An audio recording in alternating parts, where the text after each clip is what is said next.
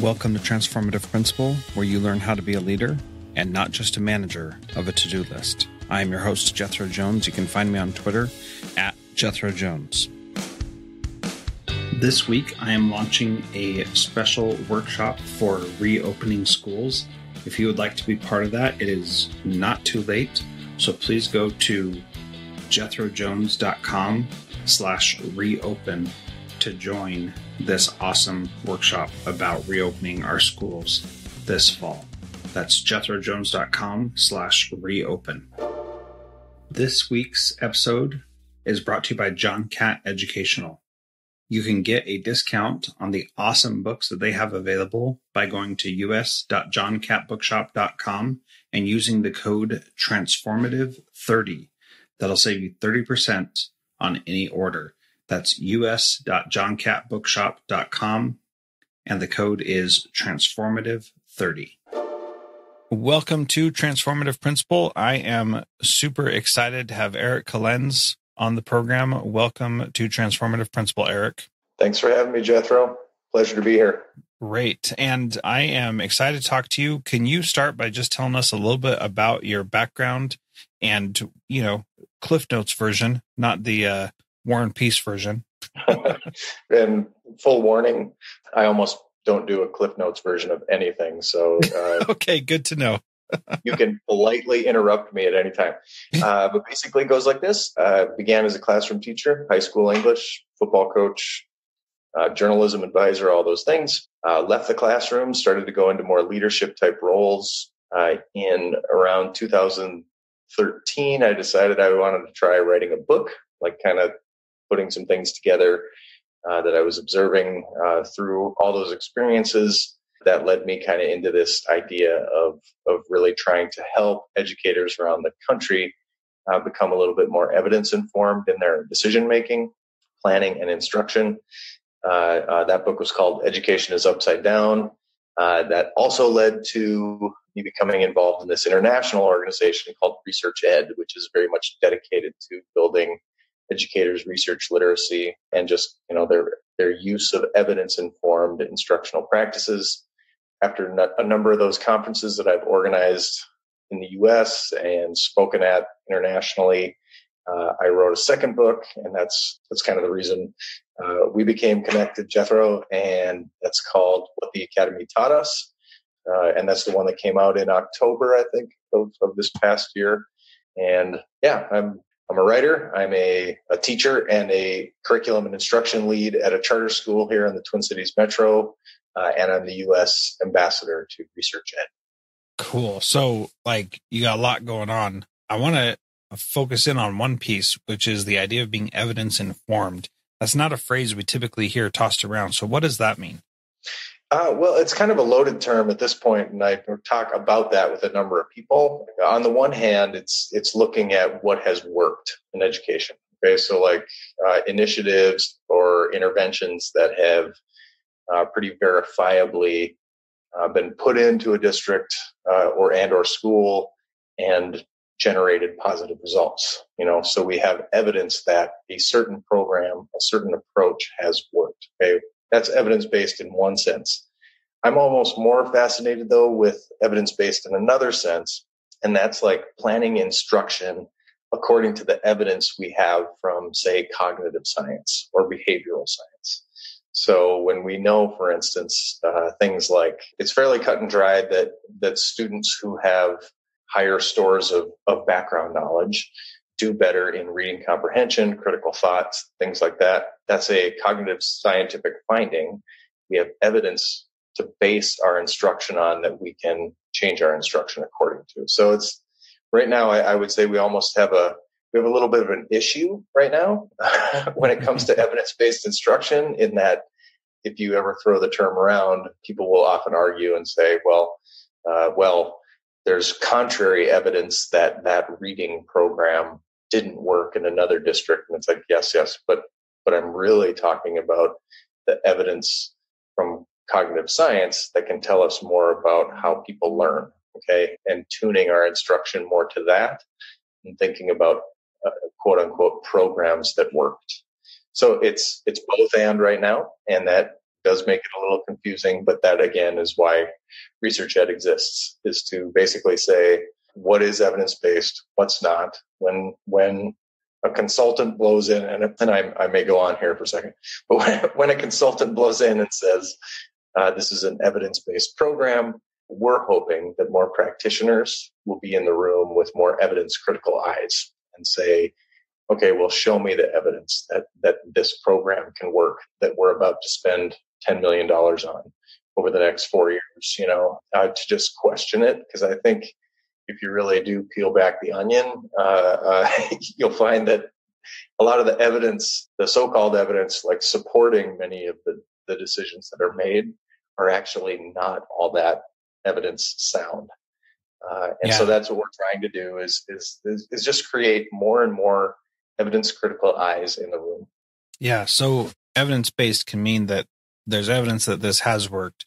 And what you'd like it to emphasize more is that there is evidence that this agrees with cognitive science about how people learn. Is that a fair summary of that? Much more so. Yep. Okay. When we talk about what has worked, that's an incredibly context dependent concept. Exactly. Yes. Okay. So like what works, if you really look into the studies and you start to look at, well, was the sample of kids tested representative of, my district?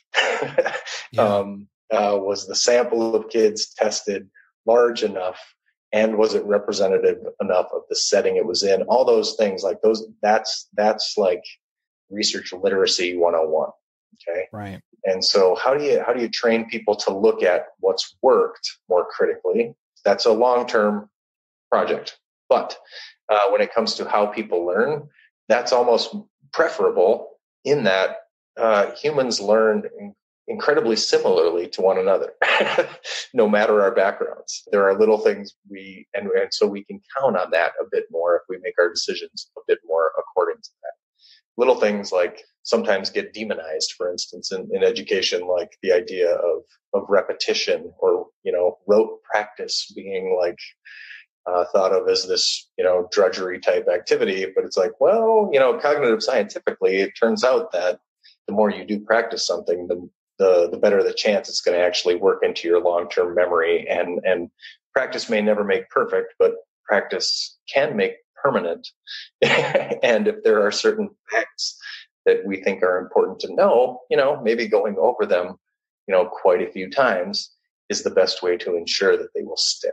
That's a very boiled down, like cognitive scientific finding that a lot of people avoid, but that just tends to be how humans work, as anyone who's ever played piano will tell you and had to practice their scales, or anyone who's ever played tennis and hit a lot of forehands, like the more times you practice something, the movements just become absolutely ingrained in our system.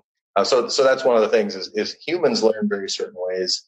There are certain things we can do with our instruction every single day that can enable those processes for kids. And that's a little bit more what I'm focused on, is how do we learn? How do humans on average and in the main learn?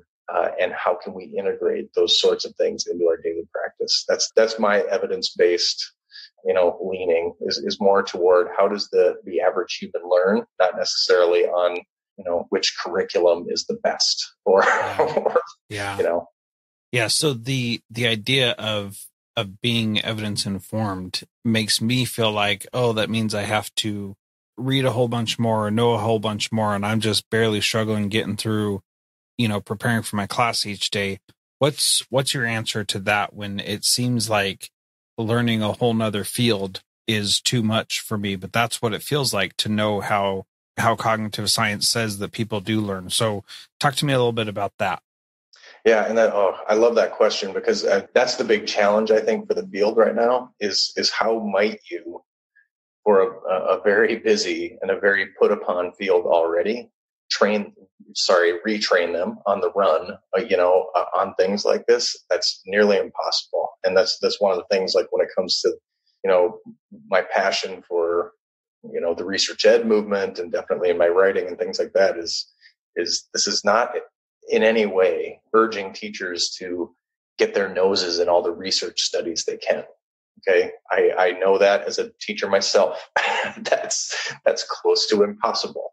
Okay. But it is very much incumbent on the system leaders to figure out how to make their professional development, like, provide easily translated, easily digested ways of understanding what they need to understand, and then how to integrate that into practice. Like, and I can give one example. The charter I'm at right now, for instance, there's no way with everything we have going on, I could retrain this entire staff in all there is to know about cognitive science to make them be more mindful of their planning. But I can do things like I was able to have a huge hand in, like, kind of redesigning our entire teacher coaching and evaluation process and things like that. And then the questions that coaches and administrators ask of teachers, baked into that entire process is kind of like asking teachers, okay, so we know that building background knowledge is incredibly important. In the lesson I'm about to see, what new will the kids learn about the world today? Okay. And if the teachers maybe, like, a little like deer in the headlights on that sort of thing. Sorry, deer in the headlights. Do you guys say that in Oklahoma? In Alaska, yes, we do. Oh, Alaska. Sorry. Moose in the headlights. Okay, sorry. Gotcha. Here it's a deer in the headlights. But if the teacher's deer in the headlights and says, "Why, no, I just had this interesting project planned." Okay, and we say, "Well, we have a premium on. We're always looking out the window, not just in the mirror." Okay, like, we don't just want to start with the facts the kids have, because we know that part of effective reading comprehension, part of effective critical thought is constantly adding to their store of background knowledge.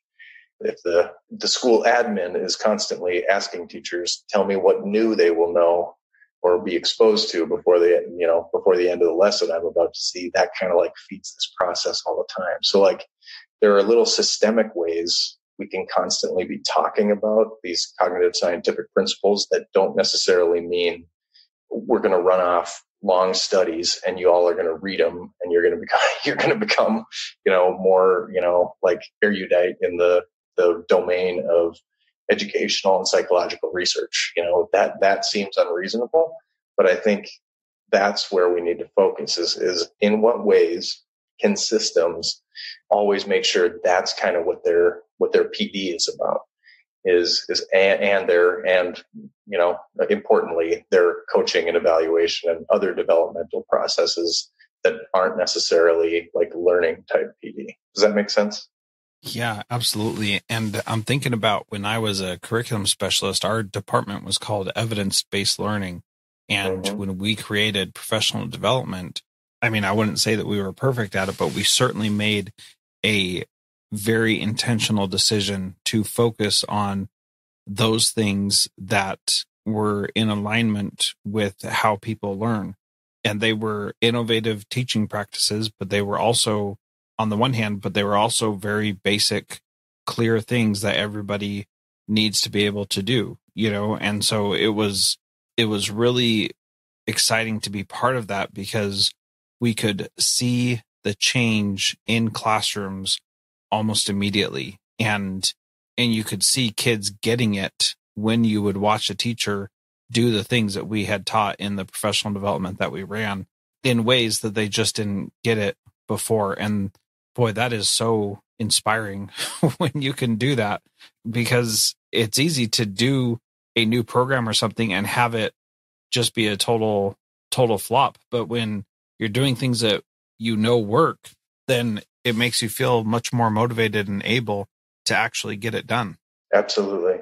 And I think that, and I mean, and just what you're describing there, that's almost exactly where I'm coming from especially with the most recent book. And then the continuing work with Research Ed is like, we're not necessarily promoting the idea of you bring in a whole new set of tools, for teachers to use and get more like, facile with using, but more like, okay, guys, given the tools you currently have, okay, because sometimes, like an entire curriculum or a year's worth of training, like that becomes really hard to secure.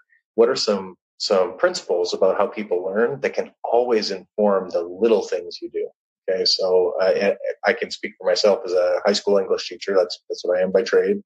When I learned what I did about background knowledge, and I hate to keep going to that because there's much more to cognitive science than background knowledge. Yeah. But as an English teacher, I realized, a lot of my kids, when I did the reading of E.D. Hirsch and many others, I'm like, that's true. My kids maybe aren't grasping the literature I want them to simply because they don't know enough about what I'm talking about. And writers leave gaps. Okay. So I'm like, okay, I could wait for the perfect textbook series to be adopted by my district, but that's on a 7-year loop, for very practical reasons. They can't go get me, $15,000 worth of materials because I'm one teacher in a massive district. But I can do a little bit of legwork, and I can make sure that every single time I introduce a piece, I give them enough front loading about, okay, here's where the piece is set. Here's who the author was. Here's what the author typically focused on in their career. And I could give them that background knowledge. And I was amazed just how much they were grasping in terms of themes and, the author's message and the actual plot. I mean, they were picking up things so much better, just from me giving a short introduction, of very explicitly taught. I didn't let them discover what the meaning of the piece was, because when they discovered, it was like, well, they're really grasping on at nothing. If I'm talking about a piece set in Western Africa in, the mid 19th century, there's no way they're going to know those things. I have to explicitly install those. Now let's read it. And then you just, as you described, Jethro, like you just watch the light bulbs come on, like, yes, this is that thing you were saying. I'm like, yes. And then I realized how they can deal, much more effectively with the big picture themes, just from me taking that small step. Now that was on me as a teacher, but I think many teachers would, groove on similar ideas if they were just kind of informed of how crucial those pieces are to how we learn and how we put information together. Yeah, that's really fascinating. So let's talk a little bit about your recent book, which is What the Academy Taught Us. Tell us about the premise of that book and what we need to learn from it. Well, the first thing is my first book was really pretty academic. The second book, I was like, I don't think I want to go maybe as academic, but I want to talk about something that I thought was kind of crucial in American education, especially based on my experiences. And that was in the work I was doing with schools around the country. I was really seeing a lot of principals, especially feeling hemmed in by things their district was doing. Okay. Like I don't have a lot of autonomy to make my own decisions. This is what our district focuses and things like that. And I realized that's really an outgrowth of kind of the No Child Left Behind movement and just a lot of reform and change and improvement being really centrally driven. And then I started to think about that and lay that on top of my own experience. And I was really very much at a school that was in the throes of that when I was a teacher. And just as I was leaving the classroom, that was very much like encroaching on the school. But before that happened, that school did have a remarkable amount of autonomy for reasons that are described in the book. And it was highly inspirational to me. Okay. Like it powered everything I'm doing now. I had an amazing principal who was a visionary and a great communicator and a great relationships person with his staff. And I'm like, maybe I could kind of tell the tale of that school and how they made changes at a very local level before all of this like district level encroachment started to happen, which was kind of a late, the first decade of the 2000s. That's when that really started to take hold, I think, in America. And so here was a school that was doing some really positive things. And it's the tale of what we did before that and our struggles too. I mean, we didn't get it perfect, don't get me wrong. But I had a real catbird seat at that whole movement, and then watched it just sort of crumble as it has in many, many, many schools across the country. So it's the tale of that school. And then obviously I actually went and interviewed a lot of kids who were part of some of the changes that we made, which is Great fun, by the way, talking to them now at like, 27, 30 years old. So what kind of difference did this make in your life? What kind of difference did it make in your high school trajectory? Did we make a difference? And that was just highly inspirational for me as I was putting it together. But then the book kind of like transitions into, all right, that's an object lesson in this bigger thing that I'm observing in America. And so when we talk about continuous school improvement, like how in light of that school's experience and the national experience, we might want to think about continuous school improvement going ahead. John Catt Educational supports high-quality teaching and learning by providing publications that are research-based, practical, and focused on the key topics proven essential in today's and tomorrow's schools. Visit us.johncattbookshop.com to see the latest publications, whose exciting ideas include overcoming the extrovert ideal in our schools, creating bottom-up transformation that promotes buy-in from all educators, and improving formal and informal continuous learning opportunities for teachers. These books, used by educators of all roles across North America and worldwide, amplify fresh, engaging voices with practical strategies to create transformative change. Learn more in our show notes. So would you share one of those stories of one of the kids that you interviewed? Because talk about evidence, right? That's a kid. This is how it helped me or it didn't help me. And we all have our stories about education and how it did or didn't help us. I certainly have my own experiences with it, but share one of those stories of one of those kids. Right. Well, and before I do, I mean, like that's one of the I'd like to very much draft behind something you just said, Jethro, and that's I don't know that enough research has been done on kids post the K-12 experience. Yeah, it's like for all the things we say we're doing that is making learning happen and all those things, it's like the rubber of schooling does not truly hit the road until the kids are done with schooling. Mm-hmm. It's like it's only after you like actually hit like post K-12 reality, whether that's college for you or the workplace or your relationships after high school or whatever, that we see if we succeeded. And so I was kind of fascinated by that question as I was talking to these kids. As I was like, our whole goal was on, we were thinking about post K-12 success all the time. We wanted them to graduate, but like it doesn't really matter if what we were doing and we felt great about it, that would be nice, and if they passed all their standardized tests, that would also be nice. But really, 10 years out, guys, how do you look back on this experience? And I just got to several kids who were like, that was a huge turning point for me in that I was close to calling it a day on schooling. And you all kind of pulled us back from the brink, like I just heard it over and over and over, whether it was in interviews or surveys. So I would just like to throw out there, as long as I'm in this format, like I think many times when we look for things like deeper learning, we look at what's happening in a classroom. And I'm like, no. I think what we really need to do is ask the kids who are subject to deeper learning type environments or what have you, 5-6 years out from their experience and say, did your deeper learning experience 5 or 6 years ago in a high school classroom pay dividends for you as a college student, as someone hitting the job market and whatnot?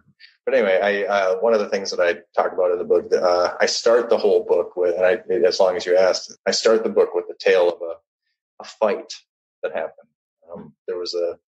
I had a student who was being bullied by some senior girls. There was a girl who was being bullied by some senior girls, and she was a member of our academy, the sophomore academy. It was, students who were really on the edge of not doing so well. And she started skipping a lot of school. And when we started asking around to other academy students, they were like, they weren't saying anything because, the whole like snitch rule among adolescents. But one day I'm standing outside my classroom and just kind of, yucking it up with students and things like that. And there was a full-on attack of another girl right in front of me. Okay. Now this happens, decently often in a, urban area, high school and whatever. So it's a fight. But when I recognize who it is, it's like all my kids are jumping this one girl. And I break the fight up, and I secured the senior girl, and I got her into my classroom, and I knew her well because she had been a student of mine 2 years ago. And she's looking very stunned. I don't think she'd ever been punched in the face before. And I'm like, you good? Okay. And I had another teacher kind of take care of her. I run after the students. I fly down the stairs, and all of my kids who'd just done this like assault are waiting at the bottom of the stairs for me. And I'm like, and that, caught me off guard because I was like, what are you waiting for me for? But what they did then is they did that very much on purpose. They jumped the girl in front of me. They told their story to me. And that was, she's one of the bullies who's, bullying this other person in the academy. And no one in the academy is going to get punked like that, was their words. And I was, knocked fully off guard because the girl that they were defending, I'm like, you guys don't even hang with her. It seemed weird. They were very much on the other side of the room from this girl, and they're like, it doesn't matter. We're all academy, and that really hit me. I think I don't like what I just saw. And I don't like that this is the type of justice these kids are meting out. But it was one of those moments where it was like, I think we've created an amazing community through this thing that they were at first very resistant to, in that kids were reaching way across their like neighborhood and class and racial guidelines to stand up for each other. And that's when that was really powerful for me. And then in the book, it goes on to talk about how I escorted those kids. First, how I coached them about how they were going to talk to admin. And I basically pointed out to them, like, I'm like, from what I witnessed, you are going to get a 3-day suspension. You are going to get a 5-day suspension. I saw it all. And they were like, got it. And they just like accepted their medicine, but then I walked them down to the principal's office, went to our discipline person, an AP named Brian. And I said, I'm like, and I coached the kids, don't say anything, don't explode yet. I'm like, tell them where you're coming from. But after I do the intake, if you will. And I'll never forget, he was just wide-eyed, like, how can this be happening? Like, how can we have 5 kids who just did something really, really violent, completely calm, letting one of our adults speak for them? And he did. He just he wrote them up, sent them home one at a time. The kids, we were eventually able to work that into a mediation to get everybody like, we're going to have to learn to coexist. Okay. And the bullying from the seniors is going to stop. Okay. The 10th graders have taken their punishment. And it was a really remarkable moment. And one of the things that really sticks out to me, a decade or more out, is one of the nights that I had focus groups that I hosted while I was putting it together. And one of the nights, 4 of the kids from that event showed up together. And they might be some of the closest to this day of them all. And they're 30 years old. They remain in touch, all these things. And it's just like, I think the community that was created there, among a bunch of kids who, flatly, they arrived on paper as being failures or, quote unquote, at risk, or fall off the table or fall between the cracks in high school, somehow kind of came together.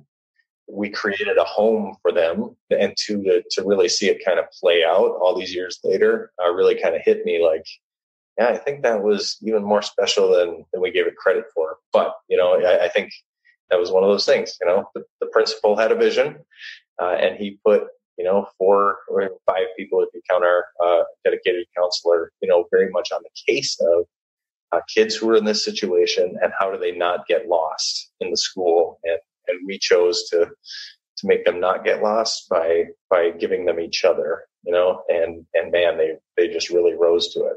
Yeah. Well, and I'm so glad you shared that example, because for so many of our kids, we can lose them easily if we're not doing things to help them get better. And that piece of recognizing that they needed community, because we all need it, and someone to have their back in that situation very literally. And, it's not like we're saying, yes, you should go build community so kids will beat up other kids. That's not the case at all.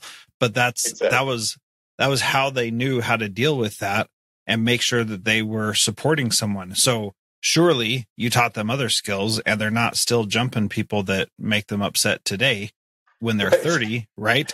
And so that idea of giving them community, when the easier thing would have been to just kick them out of school and have them, be dropouts, which seems like the path they were on. Instead, you did this little thing to give them a sense of community, and there were bumps along the way, and you still have this great story of them getting better and staying close even to this day, which, I say that's a success. And going back to that idea of seeing how kids are outside of high school, after their K-12 experience, I think that needs to be done a lot more so that we can see whether or not the things that we're doing actually worked. And a story on that, I had a student who I thought absolutely hated school.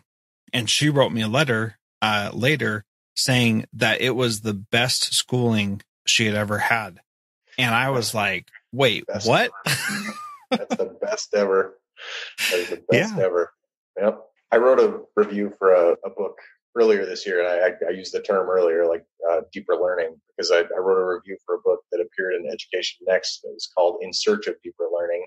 And it was kind of a very talked about book, but that was one of the things that I pointed out in the review that I wrote was, it's kind of strange that all we're doing when we look for deeper learning is I think a lot of people go into the classroom and look for deeper teaching, or their concept of deeper teaching. It's like, that those things might make us feel good. They might say, this class is definitely experiencing deeper learning. And you say, how do they know? And then, well, the kids were talking the whole time. I'm like, that doesn't mean anything. It's whether, like the kids who are exposed to an environment like that regularly really succeed in the later steps of their life.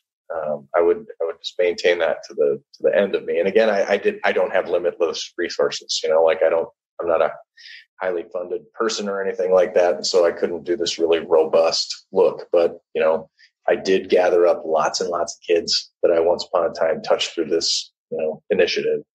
I was able to survey them, was able to interview several of them, dozens of them. And through that was like, wow, that's when I could ask them, what was memorable? What, based on the person you were back then, did really, looking back on it, and now as an adult and with kids, with jobs, how would you say it helped? And so, and I know, Jethro, that probably sounds like it's a lot of books in one, and it kind of is, but it just kind of worked out that way. That is a small piece of, there was a very local intervention. It impacted a pretty limited number of kids, if we're honest. But that was a very data-driven decision. Okay, like we looked at our school data over time, and basically, what we didn't, our principal did, totally his vision. And what he realized was any of the kids, to almost and it was, I can't remember the figure, and he couldn't either when I interviewed him. But his name's Bob Perdames, by the way, and he's still my mentor to this day. He was like, we found and it was with incredible reliability, like 85 to 90% of our kids who didn't graduate or didn't graduate on time, you could trace it back to the number of credits they earned or didn't earn in their sophomore year. It was a 10 through 12, by the way. So that was the model of that high school at the time. And so he was hell bent on finding the kids who would not hit that threshold before they didn't hit that threshold, and making sure they had the tools to at least reach the threshold before they left the 10th grade. And that's how the sophomore academy became the sophomore academy. So it was a very data-driven decision. And then he tasked 4 people with it, and we had kind of a school within a school, but it was one small thing that impacted a small group of kids, gave them the sense of community you talk about, gave them a place to they hated it at first because they basically walked into a land of a lot more rules and things we were much more stringent on basically to say, listen, on paper, you don't present a very good case that you're going to do well here. But where a lot of big high schools will just let you fade, we are not going to tolerate it. And here's how we're going to do it. And then darn it, they ended up beating other kids up to make sure they were safe as a group. And I mean, again, not a message that we reinforced, and we certainly had to teach them out of that. At the same time, it was it was, as you say, it was their way of expressing their loyalty to one another. It was a little primitive. It was a little not where we want them to go, but okay, guys, we love that you love each other. Okay. Now don't do that again. And let's use that energy to power you to, being the best person you can. Okay. And there's passages in the book too, where the kids said to me, and I wasn't really aware of this. They were actually kind of afraid heading out of sophomore year that we won't have this. Yeah. Wow. We won't have that. Who will care for us like this? And it was we made further adjustments to say, all right, we can't guarantee that this group stays together all the way through high school. That's impossible according to our master schedule. But we then arranged to I'm not sure, you have the advisory, like a homeroom. I've heard of it. Yeah. Mm-hmm. Yeah. So advisory or homeroom, we basically structured it so the same kids would be together for 4 years. So we would still maintain touch with them. And so that was because we hadn't thought of that, we hadn't thought of that the first year. But that was an adjustment that we made. Is man, we don't just want to send them out into the woods now, we did this and maybe righted their course a tiny bit. But how do we maintain that all the way through? And that was one way we found out how to. Yeah.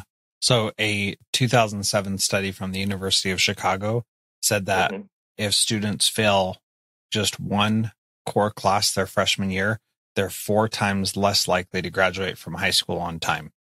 Absolutely. And I'm quoting that like I just knew that off the top of my head, but I ironically just today read an article about that because I'm looking at our failure rates at our school in our district here and saw that 1/4 of our students in high school failed a class in the first semester of the school year, which is just ridiculous.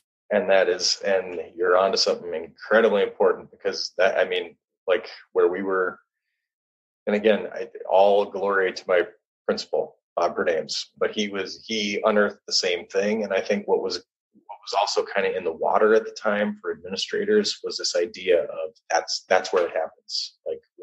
When you want to define at risk, however people may feel about that term, but that's what at risk means, is you are at risk of not graduating based on what's on paper.